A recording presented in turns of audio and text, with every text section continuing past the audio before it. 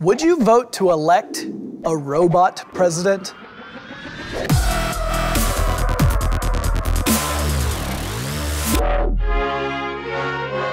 You know, a lot of people don't really like the idea of putting a machine in charge of national welfare. Words like Skynet and Matrix seem to pop up, but an emerging field of research called machine ethics could make sure that that evil robot overlord scenario never comes to pass. Now, the science fiction author Isaac Asimov envisioned a world where intelligent machines followed his famous 3 laws of robotics, which boil down to don't harm humans, obey human commands, and don't self-destruct. But most modern researchers are now looking at ways to synthesize human behavioral ethics. Like Susan and Michael Anderson, they are actually working to teach a programmable robot how to make independently determined ethical decisions. It is time to take your medication. Now, the potential for this is enormous. Machines like these could be the most humane leaders we have ever known. Think about it. They have no inherent hatred or prejudice. They have no ego. There's no greed. There's no corruption. They just do what they're programmed to do. So, let's assume robot president number 1 has a pretty simple command. Do the most benefit for the largest number of people, causing the least amount of harm possible.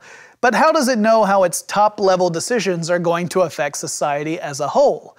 Well, maybe it will learn. Back in 2009, Cornell researchers built a computer program that figured out basic laws of physics, like the conservation of momentum, just by observing the swinging pendulum or an oscillator on a spring. I mean, it was a digital Isaac Newton. So what if we took that a step further? I'm talking about daily closings of the stock market, unemployment rates, crime statistics, public opinion polls. Human leaders try to determine what the relationship is between their actions and all of this stuff. But here's a little secret. We're not so good at handling lots of different variables, particularly in a system as complex as a society. But computers? They're able to take in unbelievable amounts of raw data and analyze it to understand the underlying rules and even simulate these complex interactions. So, what's stopping us from creating a society simulator that can look at past and present decisions and use that information to project out possible outcomes of future decisions? Well, let's not get too utopian about all this. I mean, even Isaac Asimov foresaw some problems when different laws of robotics would come into conflict with one another. So while a robot might not choose to do evil all on its own, you could potentially program it to rule unfairly.